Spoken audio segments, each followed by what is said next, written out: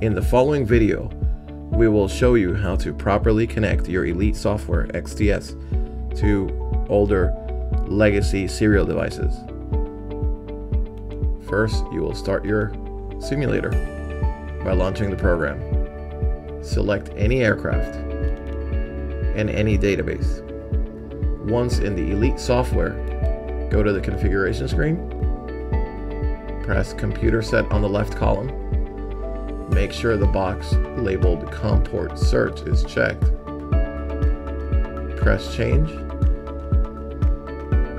When your devices are properly powered and working, hit the scan button, and the scan will select the available COM port in which your UCI box, avionics panel, or Pro panel is connected and operating in. Press continue.